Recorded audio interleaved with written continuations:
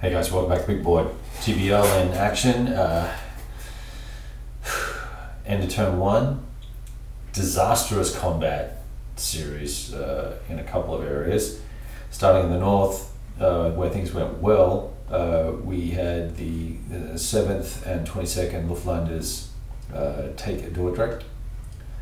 In our reserve phase, we moved 3rd Panzer up to here, which means next turn I should be able to get most of the units in place to force a capitulation at the end of the turn by the Dutch. And we are in fact planning on that being the case, because I have very little down here other than some screening and holding forces to protect any potential attack in the second turn, although I doubt that'll happen.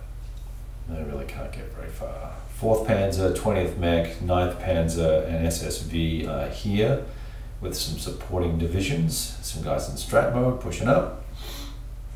So plan is for these guys to try and move this way if we can. If not, and if we need to, we can always pop up into the Netherlands and finish what we started up there. That guy is dead. Let's see, where are we? Here, just a terrible attack here. I mean, I tried to take this fort, DG'd it, just got my ass handed to me, lost a step. No action there, no joy. I told you about the overruns here.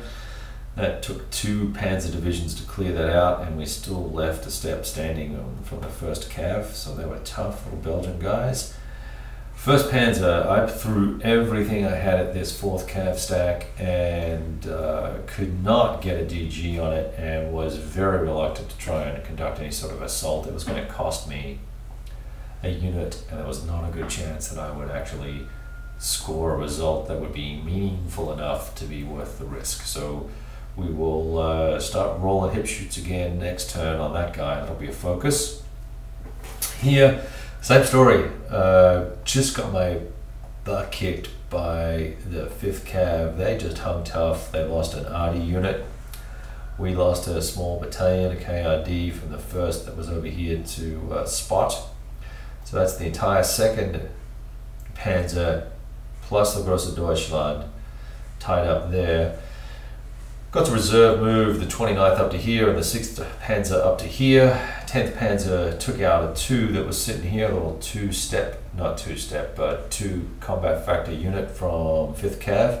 That opens up an opportunity to bypass this unit and either go straight to the Sudan this coming turn, assuming we get the double back to back. And that would then, get us into some sort of back into some sort of historical range. I am thinking about not going that way because I went that way last time.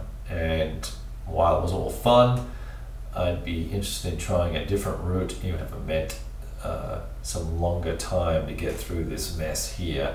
So I might buy myself some more trouble. We'll see what happens. I'm not certain on which route we'll take here. I feel nice and controlled and organized here for a change. First game was just me shuffling shit all over the place. It was pretty hilarious. Still not managing headquarters very well, because headquarters have to be in combat mode to receive goodies, supply, and obviously they all had to move this turn. So supply comes in before you get to choose your mode, I believe, and therefore that is going to cause a problem this turn. We're going to have to do a lot of pushing of supply forward. I've got 5 here, 3 here, just 1 left there. I've managed to spend as much as I can back here, excuse me. But anyway, there you go. Nothing going on down there. That's the end of the first turn, and we'll probably get started in a little while on turn 2.